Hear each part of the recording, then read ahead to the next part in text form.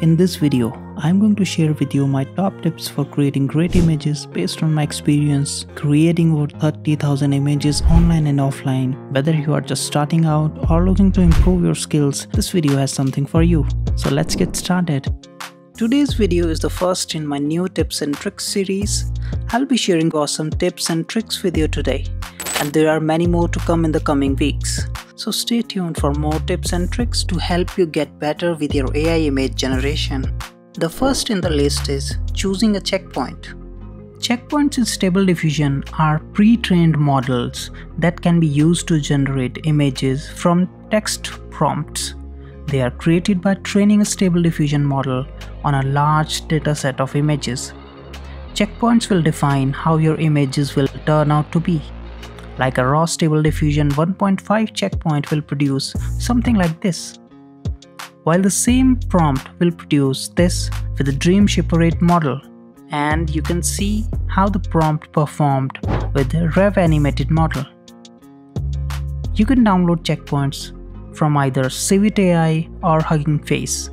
My recommended checkpoints are Dream Shaper 8, Rev animated, and Deliberate V2 or V3. I believe these three models to be most versatile models, and there are various models for various art styles. You can check them out on civitai.com. Next on my list is precise prompting. Being precise matters a lot. Now, what do I mean by being precise? Is that you be precise with describing each and everything in the character or the background you want. Like in this example. In my first example, I just wrote a girl wearing a dress, beautiful background.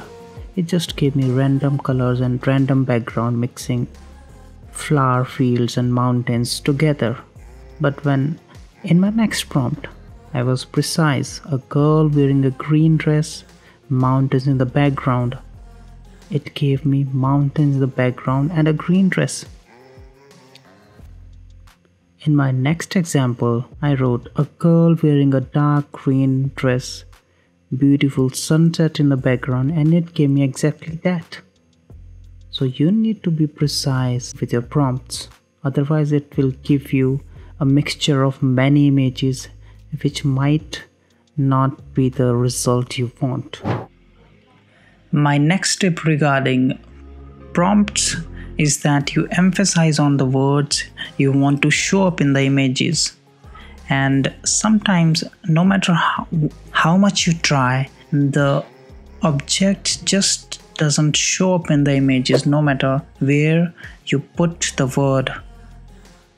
So like in this example, a gorgeous woman floating in the cosmos with the otherworldly creatures. The otherworldly creatures just doesn't show up in the first image. But as soon as I start emphasizing on the word by applying parentheses or the brackets around the word, the creature starts to show up in the images. Take a look at next three examples. So you need to emphasize on a word by putting brackets around it, and if it still isn't showing, then you need to emphasize more on it by putting numbers like 1.1, 1.2 or 1.3. You can increase the value according to the result you want. My next tip is to use Inpainting. Inpainting allows you to edit faces, clothes, background, or basically anything that you want to edit in or out of the image. So use Inpainting a lot. I have 2 videos on my channel related to Inpainting, and if you want more, I can make more regarding Inpainting. Let's look at few examples. In this first image, look at how precisely it recovered the face. It removed the bad eye, the bad beard, and also added details to the face. So you should always restore faces using Inpaint feature. The next step is about CFG scale, steps, and samplers. The CFG scale basically controls how much an AI follows your instructions and how much it gets to be creative. If you set a really high CFG scale, the AI might mess up your image, and if you choose a very low CFG, it won't stick to your prompt as well.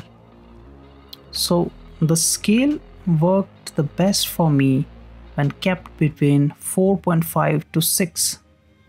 So you will need to experiment with your art style, what works the best for you. Ideally, it works the best between 4 to 8, but there is always room for experiments. Let's move on to steps. Imagine you are walking through the fog. You take one step at a time, revealing the path ahead. Much like denoising an image with the text-to-image program, where each computational steps unveils the true image hidden within the noise. This is what steps do.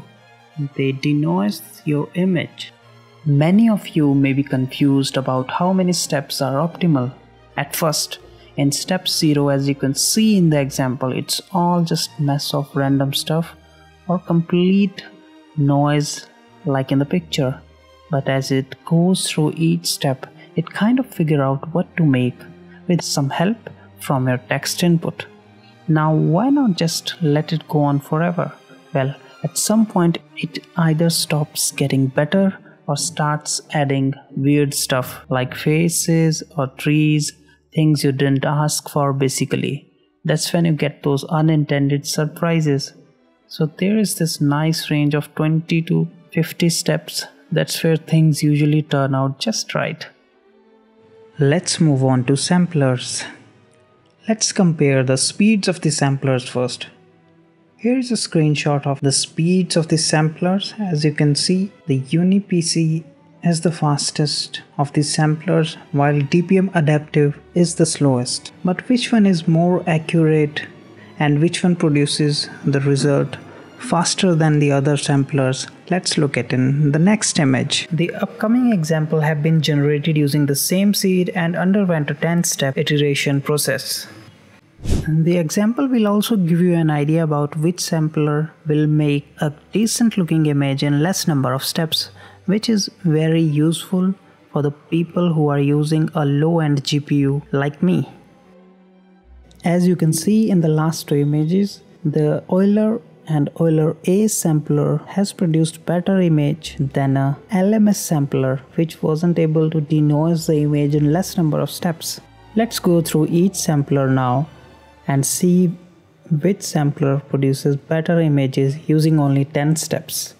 These 4 samplers were not able to deliver the results: DPM 2A Keras, DPM Fast, PLMS and DPM 2A.